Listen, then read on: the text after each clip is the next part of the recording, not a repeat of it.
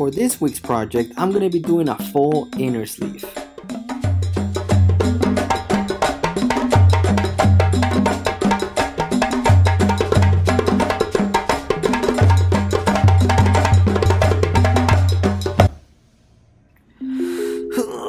Okay, let's get dressed.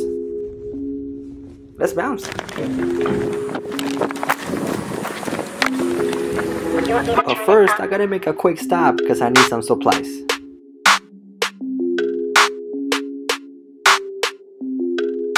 I came to grab some gloves and my favorite ink, which is solid ink lining black. They also deliver, but today I was like, let's not be so lazy.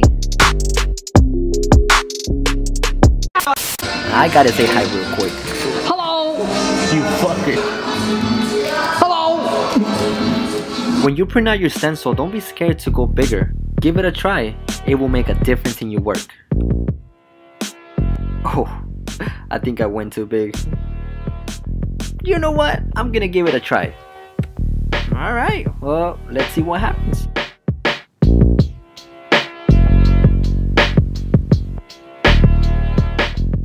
Pero no es posible.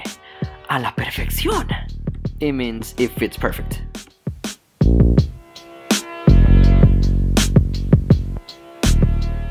So for this project, I'm going to be using 2 needles. A 14 round liner and a 15 curve mag. Both from Red Dots. You want me to turn it up? My voltage is at exactly 6.0 with my 14 round liner. I might be using my 14 round liner for most of this project. After applying my first layer of black, I'm ready to apply my mid-tone. For this session, I have a really simple setup which is only 3 shades, which is my solid black, my mid-tone, and my lightest tone. I don't use any gray wash sets or any true gray sets. I just mix it based on what I'm doing.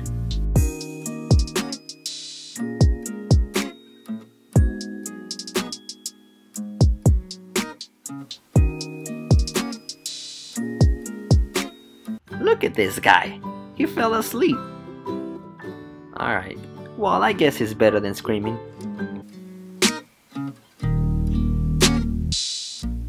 The reason why I like using my 14 round liner is because it allows me to add so much texture and I'm able to pack in anything. And I'm really comfortable with it too.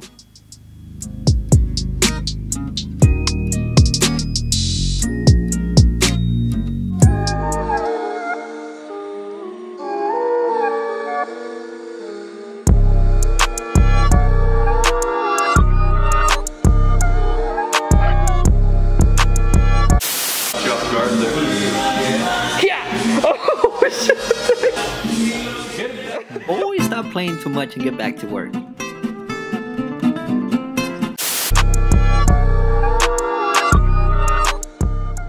And I'm still using my 14 round liner. There's just so much texture.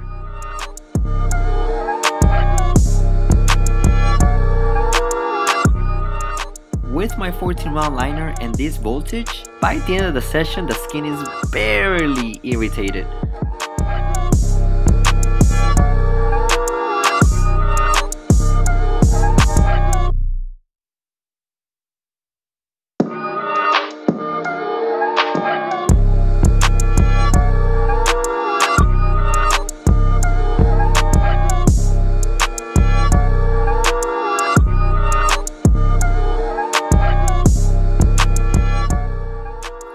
When it comes down to using true grays, it's all about layering.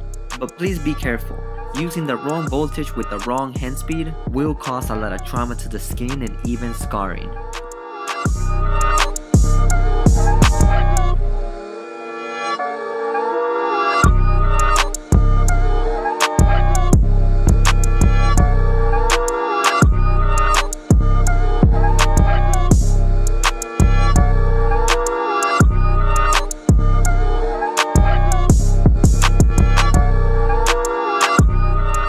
Okay, I'm finally using my mag.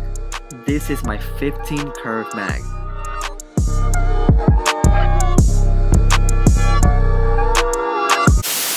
Time for white highlights. My favorite needle to use for white highlights is my 8 round liner. And I like to apply Basicane to numb the skin. It can get a little painful towards the end.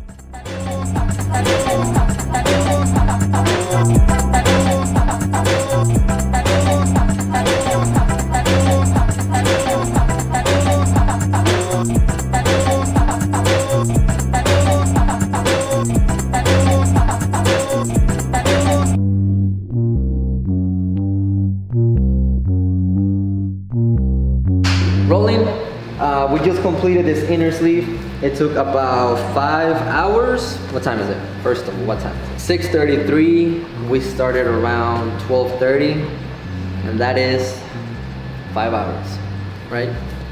Is my math right? So the original idea was for me to put this statue on the inner bicep and add another concept on the forearm. But I ended up just going huge and blew up the whole entire concept, and it just happened to fit perfectly on the whole inner sleeve. How was your experience for today?